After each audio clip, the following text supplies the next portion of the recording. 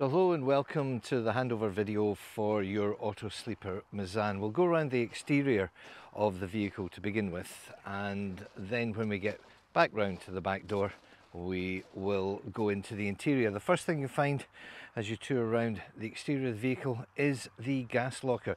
The LPG locker opens with a simple key, and inside you'll find space for two small propane bottles. Now, the vehicle is not fitted with a drive-safe regulator, so the bottles have to be switched on and off at the beginning and at the end of journeys. So while driving, gas in the off position. To close the gas valve, this brass dial at the top is just turned fully clockwise. To open it, it's anti-clockwise, and then when you get to the end, turn it a little bit back clockwise, just so that it doesn't stick on the end stop. Continuing along the side of the vehicle, you'll find the electric hookup point,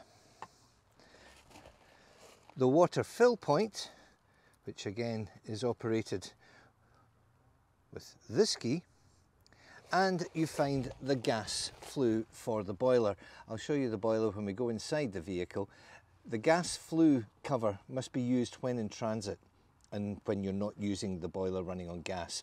So when you're on a campsite plugged into electric, you may as well use the electric. You're paying for it and it's not metered, so don't waste your gas heating the water. Always use the electricity when on a campsite. The cover is just to stop any debris or insects getting into the boiler through the flue. Directly underneath the vehicle you will find the drain point for the fresh water tank. So you fill here and it drains under here. This will be demonstrated to you on the day. It's a nigh on impossible angle to reach with the camera, but I'll show it to you when you're collecting your vehicle on Saturday. In the passenger side of the cab is the bonnet release. A very simple layout underneath the bonnet. Washer refill point here, steering fluid here, brake fluid here, and coolant reservoir there. Fill with oil here, oil dipstick point there, vehicle battery for jump starting there.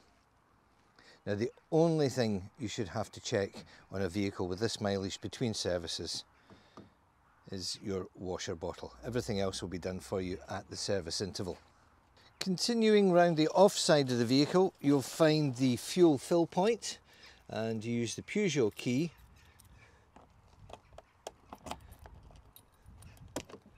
to open this, and that's where your diesel goes.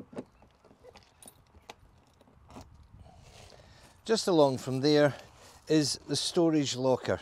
Now, in this storage locker you'll find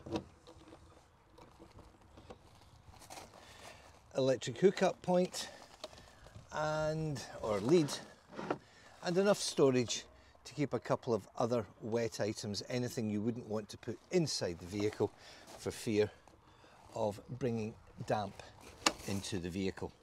Immediately below that storage locker you find the tap for draining your grey water tank,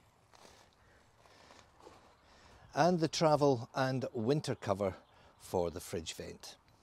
So the control panel now, and from left to right you have the battery selection button, and really you should always use L for leisure battery.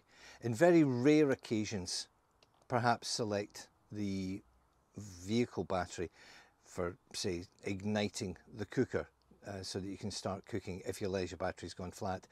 But by general rule of thumb, always stay on the leisure battery setting. Otherwise you could find yourself draining your vehicle battery and stranded in the middle of nowhere if you've selected the wrong battery. So always select leisure battery. After you've selected the leisure battery, the next thing you can do is switch on the supply to the lights. Now you'll notice the light here, it's not working while it's in the off position. When I put the master to on, the lights work. Now all the lights around the vehicle will now operate with their own individual switches.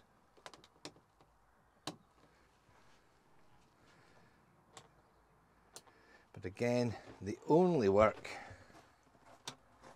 when the lights master switch is on. Switching the light master switch off, there's no power left to those lights. Next to that you find the water fill.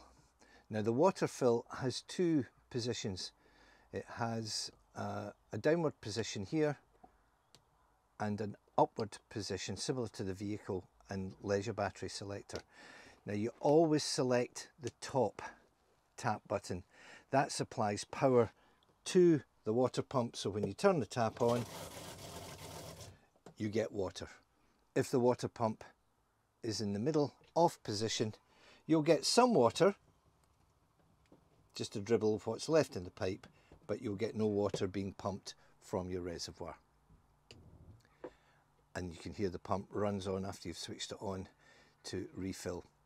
The bottom position, this panel gets used in different vehicles. The bottom position is for a vehicle that would have another water input, a continuous water supply.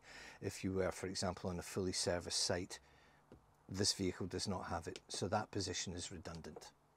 Over here we have a button to check the condition of your battery. We have a full charge on the battery. And over here we have a button to measure how much water we have. And we've got just over half a tank of water, just enough for demonstrating and testing the vehicle to you.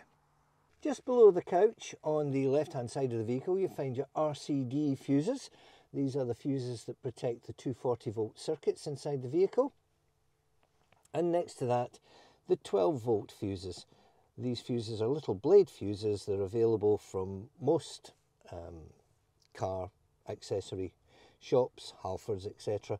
And they have different sizes from 5 through 10 and 25 or 15 in this case. It's always useful to carry some spares with you. The manual that comes with the vehicle will tell you what fuse protects what item in the vehicle. Just beside that you will find the gas control for the hot water. Now it's got a simple outer ring which you flick from side to side down to the wee flame to indicate that you've selected gas and switched it on, and then you have a thermostat, water temperature from 30 all the way up to 70, and that heats your water on gas. Before you switch this on you have to take the gas cover off the flue in the outside, otherwise the boiler will sense back pressure and safety cutout will come on and you won't get hot water. Now hot water runs on both gas and electric. To select electric you do the following. Now just above the control for the gas for the hot water, when you lift the cushion on the couch you'll find a panel that can just simply be moved aside. Inside here is the location of the actual boiler. You'll notice down at the bottom there's a little yellow lever that drains the boiler. So when you're doing a full winter drain down, if you bring that to the up position, all the water will drain out of the boiler onto the ground below, and when you close it back into that position the water will stay within the boiler. You'll notice there's a switch here with a red light on it. This is the electric heater for the boiler. Only works when you're plugged into mains electricity, and by flicking it on, red light comes on, you are now heating the water in your boiler, and that will heat the water in the boiler to about 60 degrees Celsius. If you want it hotter than 60, you can use the gas, which will heat it up to 70. You'll also notice this Sargent unit. This is a main charging unit for charging your leisure battery, and you should always have it switched on with the red light showing there. If you're putting the vehicle into storage over winter, you can switch that off, but in the main, keep it on all the time.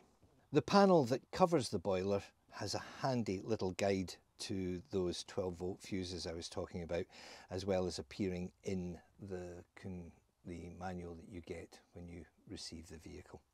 While I have the cushion up, I'll also show you the indentations here and here, and also behind that storage compartment there. That is where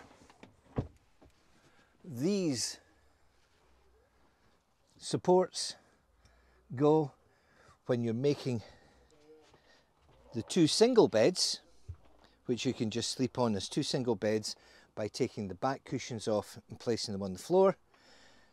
Makes it into a double, because you can then take the back cushions and place them across the supports up the middle, forming a double bed. This is the control for your heater. Very simple to operate. That's the on button, and the red light comes on to indicate that it's working, and you then have a thermostat to control how hot you want the vehicle to get during the winter months.